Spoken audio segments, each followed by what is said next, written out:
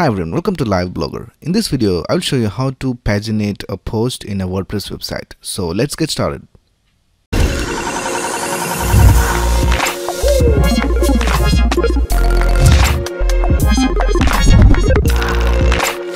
So first of all, let me explain to you what is a post pagination. So it is basically dividing your post into a number of pages.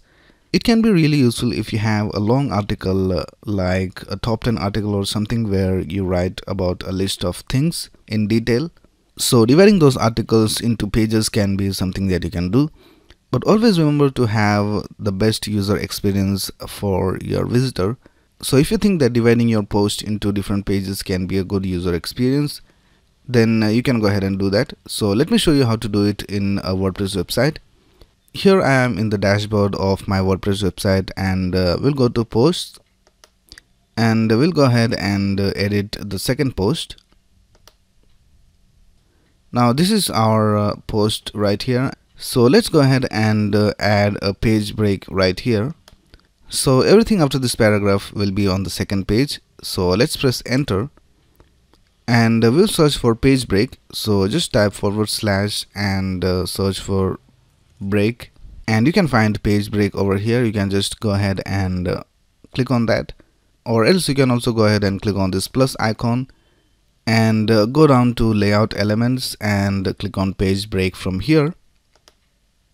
So once you add the page break, everything after this page break over here will be on the next page.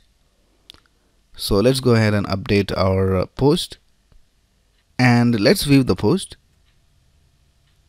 So here we can see our second post, and if we scroll down, and we can see the page ends after this paragraph, and then we can go to page 2 over here.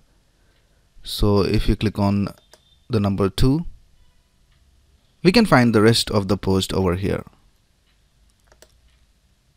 And the look of this pagination over here depends on the theme that you have installed on your WordPress website.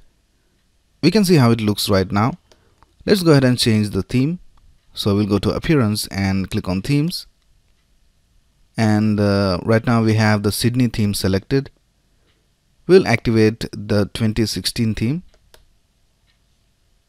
Alright, now let's refresh our page,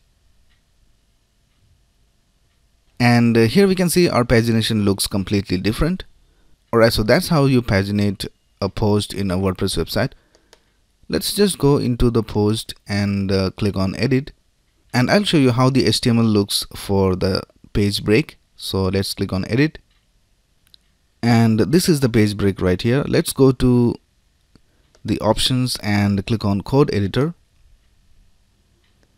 and if we scroll down, so this is the code for the page break.